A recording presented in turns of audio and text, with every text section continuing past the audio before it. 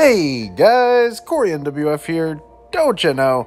And today we're doing a 1v1 against the one and only White Mamba, and we're currently in his stream, and he's talking all types of stuff like we all know what would happen if we 1v1. And not gonna lie, he may have won the last 10 games we've played, but this is gonna be different this time. It's gonna be different. So if you are new to the channel, you are in fact most welcome.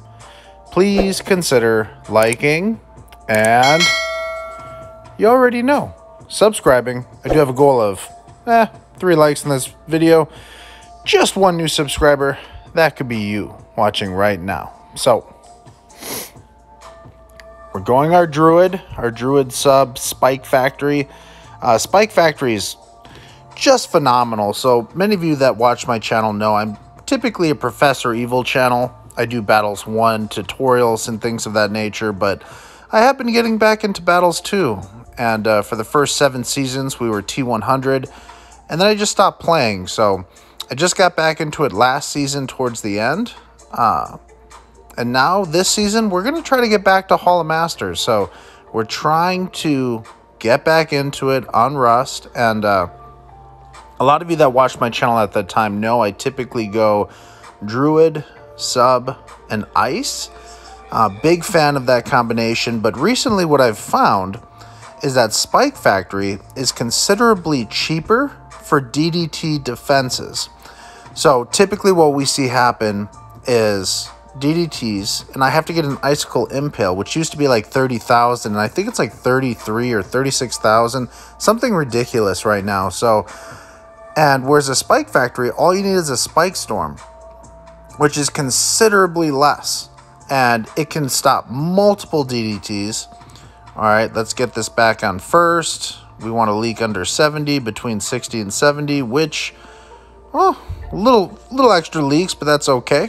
As long as we have more than 1 life, we're doing okay here. So White Mamba loves to main his Dartling, so I imagine we'll see some Dartling Elk Ninja, which is a super OP strat. I would argue that Alchemist may be one of the best towers this season. Let me know in the chat right now. What do you think is the best tower for this season? I'm thinking it's Alchemist. And I've never used Alchemist in a competitive game that I'm aware of. I just don't do it. I believe, you know, and call me crazy, I believe Spike Factory is the best tower. I absolutely do. I don't think it really matters too much here. You know, as far as like, you know, meta has been for the longest time, and hear me out here, hear me out. It's been the Wizard and Tack and farm with Jericho, and that's because you're able to get that money, greed, and rush early, right? Well, Spike Factory, severely underrated in the sense of I can get spiked balls, and it absolutely defends all Moab class, right? You send me a Moab, or even a fortified Moab or ceramics, and it absolutely shreds. So it's great for that middle game defense. It does fall a little bit off in late game, but typically you don't see late game anymore since the update. So I think we're going to go ahead and balloon boost this. Let's go ahead and balloon boost that, send more yellows. Okay, well, he might go down here. Oh, he gets a 3rd Dartling. Okay. Good defense, good defense. Our eco's looking good. Probably want to get to at least 750 eco. Looking really good there. Can't really prevent the money steal. Let's get our sub here. So yeah, Spike Factory is phenomenal for that middle game, and Druid is super OP early game. With Oben, you got that totem there to slow everything down. Look how my Druid is just single-handedly like taking care of everything. And the sub there, decamos, and I can get up the reactor, you know, the 420, and it'll absolutely shred. No issues there whatsoever. Okay, so we're going to get this. Got the 420. Looking good, and I'm going to be safe here. So I get the lightning, and I would like to get another druid started, and I want to get to about 1,000 eco. I'm going to play low eco, and I want to get a 1-2 on strong, which will help with any region. Really important there. We're sending these space rainbows for extra eco. But yeah, we just want to get to 1,000 eco. And I may send, yeah, let's just send those balloons because I don't want the money steal. And that's eco. Very nice. And get to 1,000. So then, this is kind of the strat I've been using recently. And I've been doing fairly well for being in BFB Coliseum and my other account in ZOMG. Kind of what we're doing there. So if we can't beat them with an early rush, I really look for opportunities round 22 to round 25. Those are the rounds I like to take advantage of, especially if they rush me and I'm able to defend. They have depleted their funds trying to rush me, and you know, I'm sitting pretty here. So we get a 202 on close, and we will get this to 302, and we want that before round 17.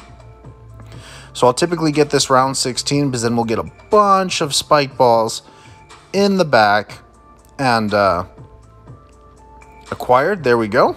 Now we can upgrade this middle path, and we'll get up Jungle's Bounty here eventually. So if he were to send me anything, he could probably send me 2 or 3.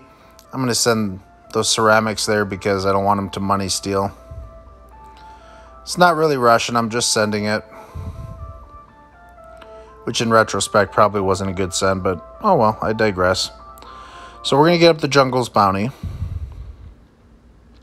Emote on him a little bit. Emoting's always good. And yeah, we'll probably have enough time to get up another one. I'd like to get up whatever I can by round 18. And after round 18, we're just going to save money. We're just going to save money here. I like to get the 140 just so it's able to hit leads and gives it a little extra strength. There we go. So now we're done. We're done ecoing. We're done getting Jungle's Bounties. Now we're just going to collect the money. And typically we'll get our trees. I'm going to get up a sub here just in case. If he starts rushing, I can upgrade this as well. But I'm going to be able to place my trees in the AI path and collect even more money when that breaks down. And we're looking good. And we'll be able to send him a significant rush round 22. We'll see how he does, how he's able to defend. So, okay, yep, let's get the 032. Get the ballistic there. We'll just keep it on first.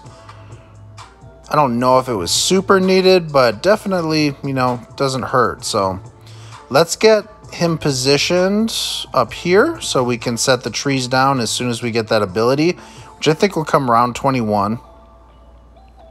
Yep, there we go. Keep collecting Jungle's Bounty and set down our trees. And we are absolutely going to have enough money to send him a fortified ZOMG. Look at all that money we got. That adjustment helped us out significantly. Alright, so now it is crunch time. Let's cue the music.